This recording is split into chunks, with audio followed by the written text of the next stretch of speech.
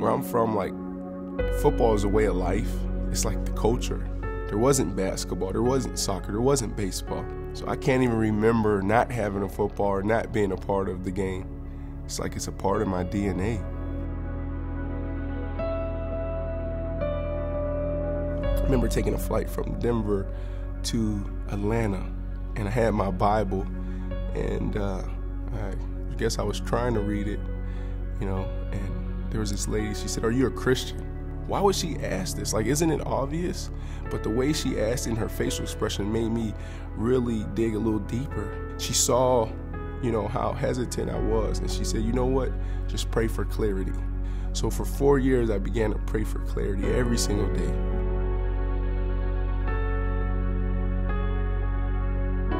I was in the most dysfunctional relationship, dysfunctional marriage ever. It was horrible. You have two people who really love each other but couldn't get it right.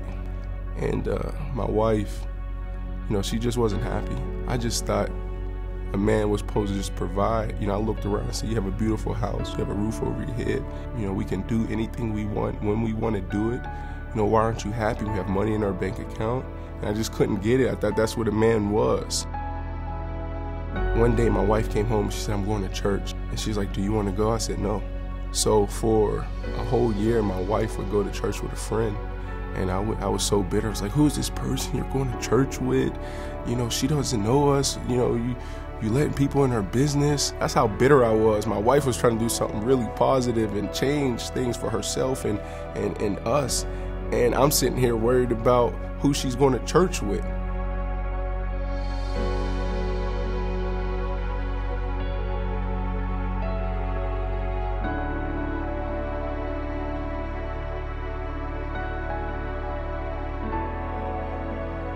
And I dove into the Word. I was relentless in my praying. I was relentless in my meditating on the Word. At that moment, I had friends come around and say, "Hey, you need to really sit down and talk to someone." And I found myself at McLean Hospital for 3 months, away from my wife, away from my home.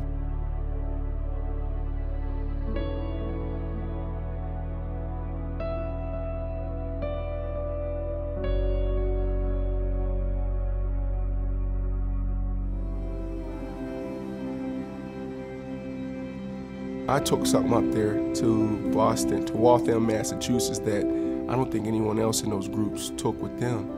And that was Jesus Christ. Every single day, every single night, I got on my knees and I just begged God for Him to give me clarity. Same prayer. After a month and a half being up there, it was like, man, I'm feeling something I never felt before.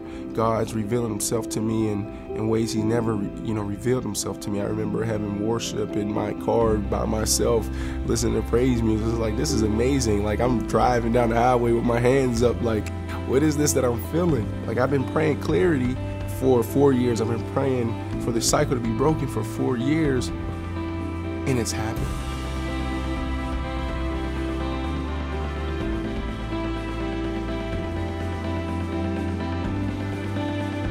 She came over to tell me that she wasn't coming home. We never even got to that part of it. We just started talking and expressing ourselves and praying. She just felt something. She was like, "This is a different man." And months later, that's when she finally told me. So I really was there to tell you that, I wasn't coming home. So I'm just so thankful that I had a praying wife, because I don't know where I would be.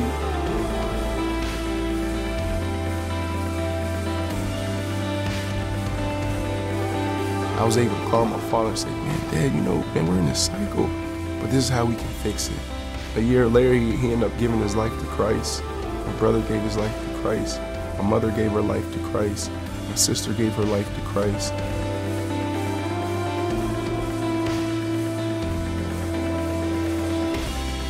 We're stuck in this cycle, but we're stuck in the cycle because we don't understand the root of it. For us, we figured out what the root of it was, and that was the absence of Jesus in our homes, and now He's the center of everything that we do.